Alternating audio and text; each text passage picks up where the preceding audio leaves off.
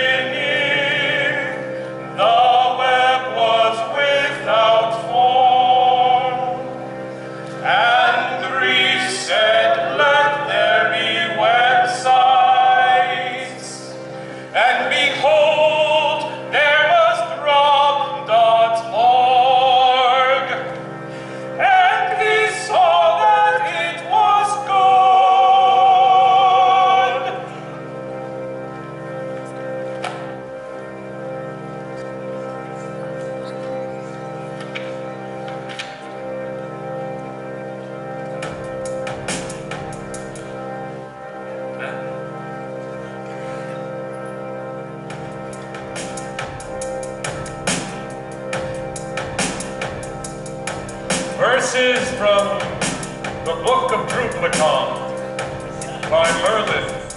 Yeah. And on the second day, Dries separated sessions from Bootstrap and database and form system. And he made sure data could be retrieved.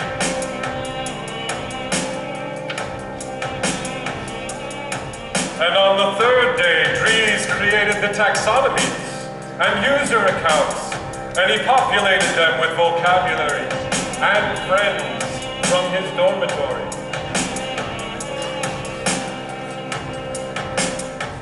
And on the fourth day, Dries implemented nodes and comments, and the users all posted in the forums and said very clever things. And on the fifth day, Dries created text filters and blog posts and aggregators, and lo, the content did pile up most gratuitously.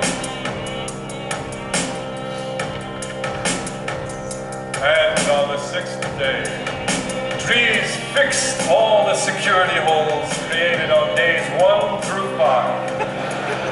And this took all night.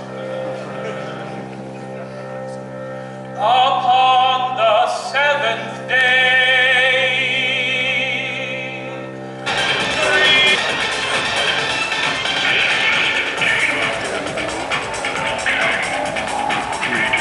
Willkommen auf der DrupalCon Denver, Colorado.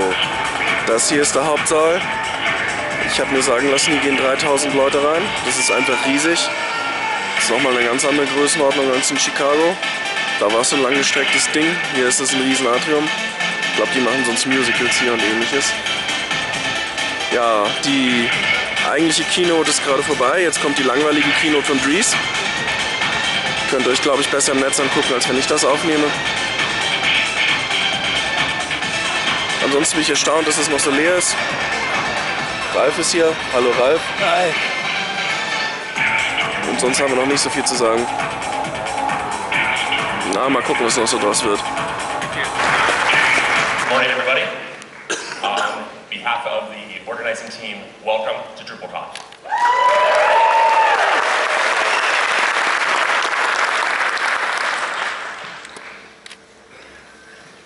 My name is Ben Jevons, and I'm the lead of the local team. My name is Lindsay Ogden, and I developed the Badgelets and was site building track chair, co-chair. Irgendwie nicht so viel, das aufzunehmen. Ja, Dries Keynote war gerade. Heute erzähle ich mal ein bisschen mehr, ist auch ein bisschen mehr los. Man hat hier ganz schön lange Laufwege. Das ist hier trocken hier, meine Stimme ist völlig fertig, also wundert euch nicht. Dries Keynote war, naja, wie immer, professionell gestaltet von seinen Leuten, mit viel Videos für ihn gemacht. Auf jeden Fall hat er zwei Hauptaussagen gehabt, halt einmal den Leuten halt Symphony beizubringen und dass alles halt in Mobile-Richtung geht. Ich habe leider den Question Answer jetzt nicht miterlebt, aber die erste Frage war natürlich, also machen wir dann jetzt halt komplett auf Symphony, was er nicht beantworten konnte. Das werden jetzt auch gerade die nächsten Core Conversations halt zeigen. Ja, war irgendwie leer, fand ich. Aber no, es fühlt sich. Also viele sind noch bei der Registration. Jetzt ist, glaube ich, erstmal Frühstück. Wir haben noch andere Sachen jetzt zu tun, aber ja, sieht es euch an, wie sie durch die Gegend fluten. Ich weiß noch nicht mal, wo es jetzt hier Essen gibt. Na, ich muss mir die Hallen auch noch erstmal ansehen, aber das sind schon echt krasse Laufwege, wenn man halt von A nach B kommen will. Das Ding hier ist riesig, wird wohl weit mehr als 3000 schlucken. Ich glaube, der 3000er Rekord von San Francisco wurde nicht geschlagen. Das hätten sie bestimmt sonst angekündigt. Ja, schauen wir, was der Tag noch so bringt. Ja, Leute, hier gibt's Essen. Also das ist so dermaßen riesig. Das kann ich ja gar nicht fassen. Bin halt eben einfach nur den Treppenaufgang hochgegangen. Gehe einfach durch die nächste Tür und bin in einem Fußballstadion. Kriege mich ja fast nicht mehr ein. Ja. Hey.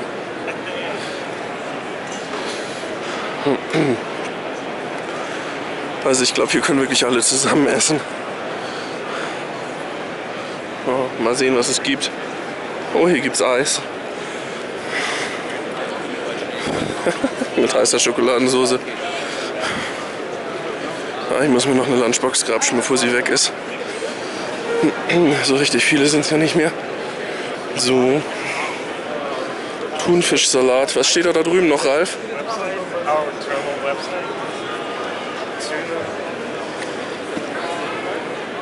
Ja, nur noch Thunfischsalat.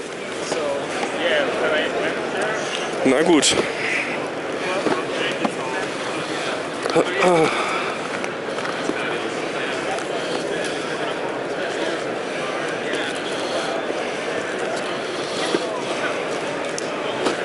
Eine Kunst, diese Dinger zu öffnen. Ach da. Ja, ja. Ja, mach mal auf. Ich wollte mal die Inhaltsfüllen filmen. You said you need some help. No, no. Yeah, okay. Just want to show people what's here for eating. That's not tuna. That's a tuna steak. Ah, that's a steak. Oh, great. Yeah. Yeah. Nice. Okay? Ja, ich glaube, man kann es sehen. Also nicht nur ein Thunfisch, einfach so, sondern schön angebraten. Das ist lecker. Ja, cool. Na, ich werde dann mal essen. It's a problem, both from a just practical standpoint and also from a technical standpoint, because it's kind of hard to review a fact if you don't understand its context. Yeah, no pun intended. Then around late November, early December of last year, we hit a wall with what we were trying to build called the Context API that was going nowhere. And so I started talking to some of the